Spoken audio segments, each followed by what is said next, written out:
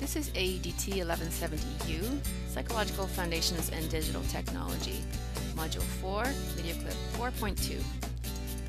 Emotions, stress, and health, certainly something we all know a lot about. Here are the guiding questions for this video. Describe some of the theories of human emotion. What is Cellier's general adaptation syndrome, and how might this affect you in a sedentary technological world? Describe some of the physiological responses to stress that your body exhibits. And how have we adapted to showing emotions in the online world?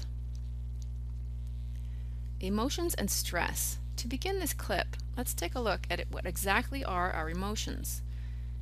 Emotions are composed of physical reactions such as your heart pounding, our thoughts and expressive ideas, feelings, joy, fear, sadness, our behaviors, which end up being at a quickened or slower pace, and our conscious experience of the emotion.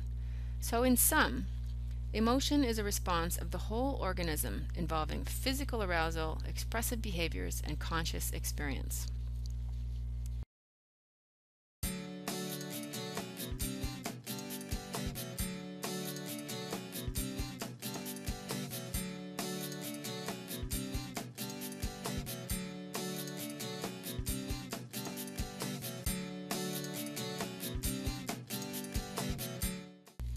There are three theories of emotion that we'll look at. First of all, the James Lange theory, which says that the idea our experience of emotion is the awareness of our physical response to emotion arousing stimuli. So our body reacts first, and then we feel the emotions. The Cannon-Bard theory suggests that emotion arousing stimuli simultaneously triggers our physical reaction and feeling that emotion. Schachter's two-factor theory of emotion says that to experience emotion, you have to have that physical arousal and cognitively label the arousal.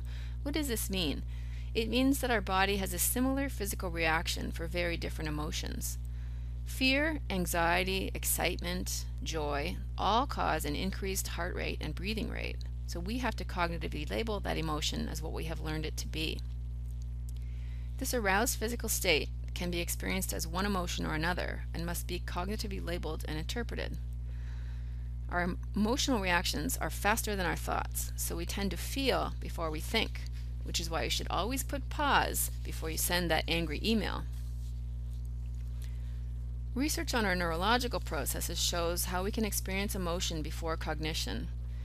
The amygdala, our emotional control center for anger and strong emotions, which you might remember from the motivation video, has a very speedy pathway that bypasses the cortex, sort of like spinal reflexes that operate from the brain's cortex. One such pathway runs from the eye or the ear to the amygdala. Your body has something called an autonomic nervous system, which mobilizes you for action. Your heart rate and breathing rate increase, you start to perspire, your liver pours more sugar into your blood, your pupils let in more light, your blood would clot more quickly, and you have hormones like adrenaline rushing through your system. The autonomic nervous system has two parts, the sympathetic, which excites your body, and the parasympathetic, which calms your body. Remember that we each have individual personalities, so our reactions to events and our emotional response is very different and can also be different within one individual. We each have what we call an optimal performance level. There's an optimal level of stress needed for best performance in any event, whether it's athletic, academic, or otherwise. And the point of optimal stress varies for each individual and can vary within that individual. So stress itself is not a negative thing. It's our response to the stress that creates the situation. The lowest level of arousal would be unconsciousness and then sleep, and the highest would be approaching panic. So we each need to find our level of best performance. What happens in our brains when we experience emotions? Well, emotions differ in the brain circuitry that they use. Negative emotions and people who generally think negatively show more brain activity in the right prefrontal cortex. People who are prone to depression also show more brain activity in the right frontal cortex. And happy people tend to show more activity in the left frontal lobe. So if you imagine your brain reacting to a virtual video game or a scary 3D movie, it really can't tell the difference between what is perceptually real or what's virtual, and so your body has the same physiological reactions and your heart rate increases. Human beings are very good at detecting nonverbal threats, and anger is probably the most detectable human emotion across cultures. We read fear and anger mostly from the eyes and happiness from the mouth. And women generally surpass men at nonverbal sensitivity and reading emotions. Think back to our session on intelligence and emotional intelligence from Daniel Goleman. Women's intuition, therefore, may have some basis in fact. So think about this. How would the presence of avatars and the lack of face-to-face contact change our emotional response to each other? Or does it change at all? Does the online environment make people feel safer to express their emotions? Are they more free to be themselves in an online environment? We'll talk about this in tutorial. Let's look at culture and emotions. Do nonverbal expressions of emotion differ across culture? The meaning of certain gestures varies greatly across culture, but facial expression of emotions is fairly consistent. Despite some differences, cultures and languages share many similarities in the way they categorize emotions, and physiological indicators of emotions also have similarities across cultures. The difference lies in the fact that different cultures change how much emotion they express. In cultures that celebrate individuality, such as Western Europe, North America, emotional displays tend to be intense and prolonged. In cultures that emphasize social connections and interdependence, such as Asia, displays of emotions like shame, sympathy, and respect are more common. And in cultures that emphasize community, negative or self-promoting emotions are limited or hidden, such as in Japanese culture. If digital worlds across cultures make us more globally aware, do you think that technology will eventually neutralize these cultural differences in the expression of emotion? Here are a few more terms to know. Catharsis, which means an emotional release, usually means maintaining or releasing some kind of aggressive energy.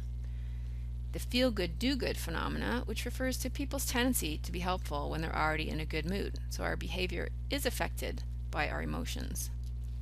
Our subjective well-being refers to our self-perceived level of happiness or satisfaction, and it can be used to assess people's quality of life.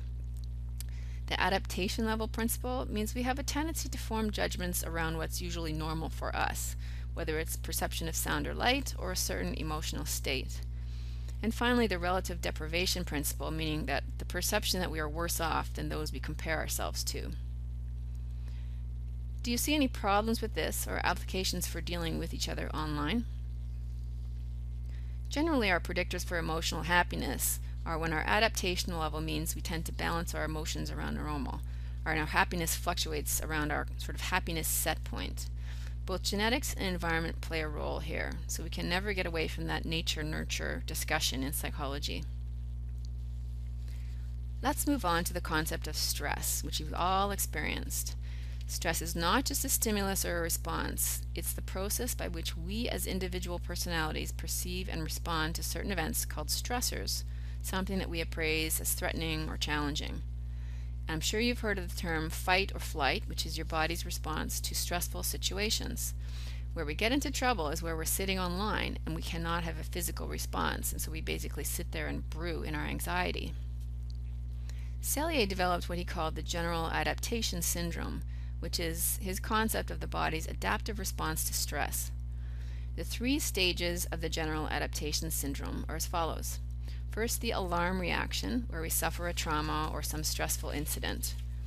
Then we go to resistance, where our body physically responds because it thinks we're in fight or flight.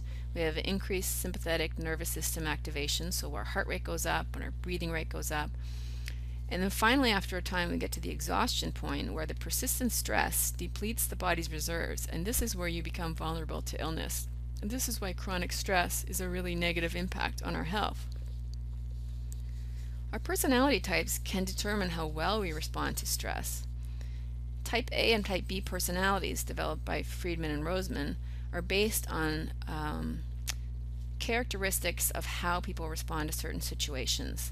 The Type A people are more competitive, they're hard driving, impatient, reactive, time conscious, usually very motivated and easily angered. Whereas Type B are the easygoing, lighthearted, relaxed sort of people. There's a lot of evidence to show There's an increased risk of health problems and coronary heart disease in type A. But they also tend to be very high achievers. So it's a matter of balancing your stress and learning what works for you. Consider how online situations such as obsessive online gamblers or gamers are affecting their overall health. They're getting that response from their body, but they're sitting still.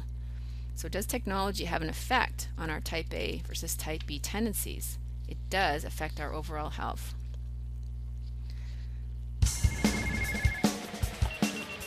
Smartphones keep us connected all the time, and some people cope better than others with the new communication technologies. But if not used in moderation, they can make you ill with a series of techno-stress-related syndromes, fatigue, anxiety, or even burnout. Stefan is a freelance programmer. He's one of those people who can't switch off his phone. I never turn my phone off. I take it with me to the bathroom or the kitchen. I feel that if I don't answer right away, my little world will collapse. It's foolish, I know. Stefan is clearly addicted to his phone. And for this top manager, who can't reveal his identity, the smartphone is a must. If only people didn't abuse it. C'est un facteur supplémentaire de stress. It's a stress factor. You've got to drop whatever you're doing to answer those messages. It's annoying. If you don't answer in the next 2 or 3 hours, they think you're incompetent. Lots of executives can't do their job anymore. The theme of techno-stress at work hasn't been tackled properly yet, says the director of the Institute for Occupational Medicine, which has published a study on the topic. Le rythme de travail a augmenté, la masse d'informations explose. The work pace is faster. The information load is exploding. Many companies give their employees a smartphone, but they don't know how to react when they realize that the technology that should be a positive tool has negative side effects on people. Qui se termine pas correctement. One time I was able to switch off for 3 weeks during the holidays. No PC, no phone, nothing. I was simply happy. But as soon as I returned, things went back to the way they were before. Une fois après revenu dans mon environnement normal, le naturel est revenu au galop et puis voilà.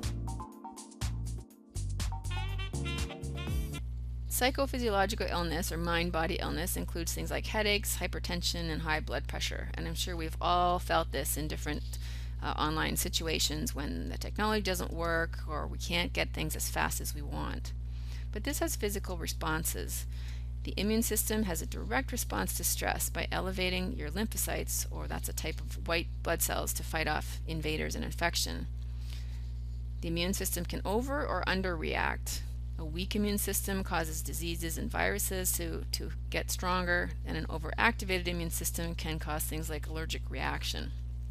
So stress and negative emotions do correlate with the increased risk of disease. What are some things that you can do to improve your stress management? Well, first of all, exercise. Yep, that means get up from your computer, move around, take your dog for a walk, do something so that you're not totally wired in, or if you want to stay wired in, then keep moving as you do it. Proper nutrition and social support, some kind of supportive communities can help, and relaxation, having a good laugh, and being part of some kind of spiritual or faith community. These are all things that can help us handle stress better. Here are some synthesis questions for today. Has the prevalence of technology affected our health as humans in a positive way or in a negative way? Or both? What features of the digital environment help us or hinder us in terms of our psychological and emotional health? What strategies do you use, or what ones do you need to begin implementing in order to stay healthy in the digital environment? And do you think technology has helped us to express our emotions more freely, or do we change our personalities online?